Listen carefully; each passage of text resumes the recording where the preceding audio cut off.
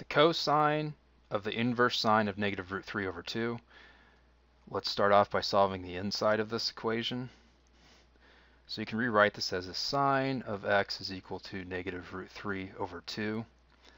And because it's the inverse sine, though, it's bound between negative pi over 2 and pi over 2. So in order to get this, it's going to be in quadrant 4. For this to take place, you're going to have negative root 3 over 2. So it's going to look something kind of like this. And this is equal to negative pi over 3. So you're going to have the cosine of negative pi over 3.